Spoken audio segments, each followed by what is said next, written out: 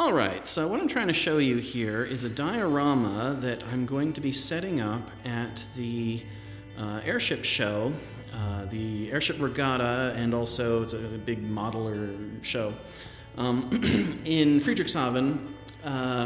And what we have here is there is this village over here, and there is a factory over here. And the factory has some cargo in those orange shipping containers, two of them stacked on top of each other, that needs to go to the village. And the village has cargo in those green shipping containers that needs to go to the factory. And we've got a model solar-powered airship that is going to be transporting the cargo back and forth. The method in use was inspired by a paper by Johannes Eissing et al. That was presented at the Deltas conference in India in 2022. So yeah, it was inspired by that, and let me show you how that works. Okay, so here's how this works. We're going to go over to the factory town there, and we're going to drop off these two evergreen 40-foot containers. We're going to pick up that orange one.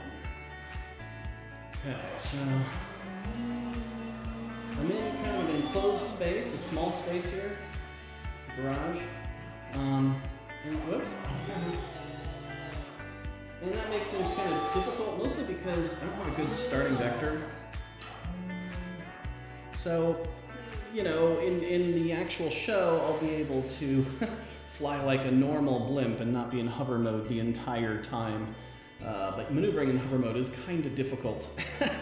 But anyway, the point is, all you have to do is you get the blimp to land somewhere in that section of space that is near the blue guide, and then push up against it, and then move forward until click.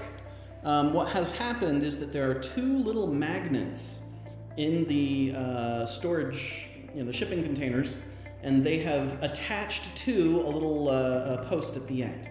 So now the airship is locked in place. If I were to try and move, it doesn't really go anywhere, right? It's locked in place. And the key to this cargo sling-load operations is what the paper was titled. The key is the airship is always secured to either one load or the other, and so at no time is the airship in danger of like floating away, basically. Now I've done some modifications here. I have those two servos on the bottom, which have hooks attached to them. Let me get you a close-up of that. Okay, so let me show you what we've got here. So if I get a close-up of the cargo module, you can see that there's two servos attached to hooks. And there's one hook that's already engaged with the green evergreen containers, and then the other one is open and ready to snatch the orange one. And just showing you, that's the airship up there. So yeah, that's the connector to the cargo. And all I have to do is actuate this servo on the left-hand side, and it hooks in, and and now that cargo is secure. And then I release the other container, and it kind of bounces up a little bit. And normally at this point I'd immediately take off, so I wouldn't be at risk of damaging these buildings.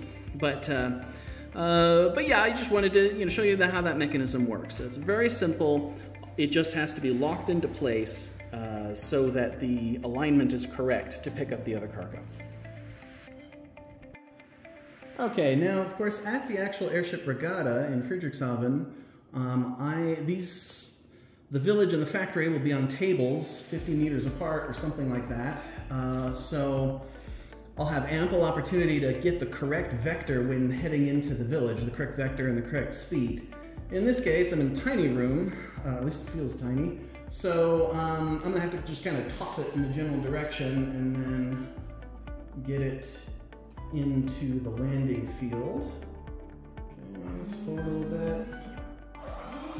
Okay, ease it in, ease it in. Okay, I'm gonna let it bounce. Forward a little bit. Okay. Orientate the airship better. And the ground is pretty rough. That grass, fake grass, it's pretty rough. Now I think, well, okay, I'm gonna slide over to the guide.